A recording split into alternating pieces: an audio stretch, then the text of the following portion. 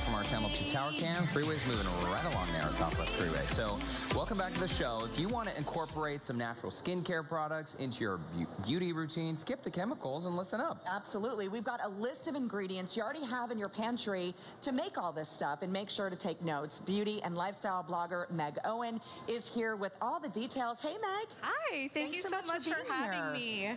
This is super interesting. So you have a beauty and lifestyle blog, and you're a makeup obsessed mom. Makeup obsessed, beauty obsessed. In fact, all of these DIYs that we're going to be doing today are featured on my website in case people want to go get them for themselves. And tried and true, which I think is really great. Developed these myself. And because you're a mom, is that one of the reasons why you try to steer away from the chemicals and do all natural?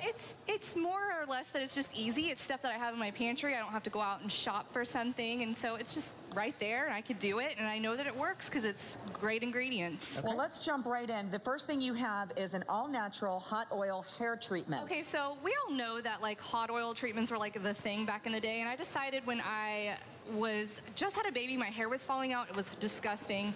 I decided to make my own hot oil treatment, and I used coconut oil.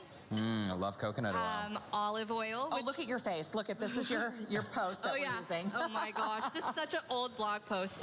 And a little bit of honey, and the reason why I put these three ingredients in is that coconut oil is extremely moisturizing, so is olive oil, and honey has an antimicrobial properties and helps keep hair shiny. Okay. And then what I do is I stick this ramekin in the microwave in 10-second increments until it gets warm. I put it all over my hair, and then you put tap this it on, and leave it on. Leave it how on long? As long as you want. You can even sleep in it a couple hours.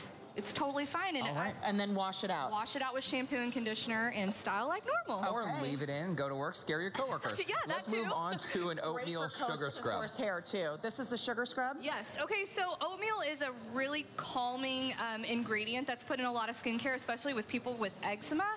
So what I've done is I've taken some oatmeal that I've ground up in like a little blender. I'm going to put it in my mason jar. I've got some regular granulated sugar, which is a gentle exfoliant. That goes in there.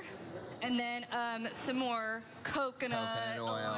Gotta use that. Yeah, we power through that at our house. Oh my gosh. And I have liquid coconut oil there. And then just a little bit of honey to kind of give it a little bit of something. You could also put essential oils in this. Okay. You could customize this and make it smell however you want. And you basically just like stir this up and seal it tight with this mason jar. And this will keep good for a couple weeks, and you could use it in the shower as a scrub your hands. It's great for exfoliation. Love that. Good for, right before you self-tan as well. Right before you self-tan. Okay, so this is our at-home toner. Yes, so if anybody experiences hyperpigmentation, let's say you've got some spots on your face after getting a breakout, what I like to do is use a little bit of lemon juice and witch hazel. And this I might need some help with. Absolutely.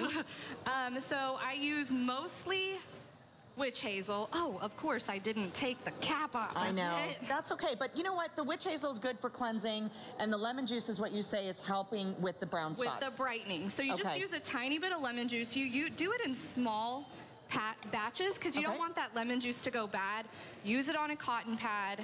And you can even keep it in the fridge to keep your, make it feel even great on a hot day. And Meg, we're going to leave it there. We'll post the rest online so that people at home can follow along. That's awesome. Beautiful naturally. Thanks so much. Thank you. Thanks for having me. All right, coming up next, folks, for 40 years, Gallery Furniture has been helping furnish people's homes, giving back to the community in a big way. But did you know that most of what they sell is actually made in America? We'll have their story next.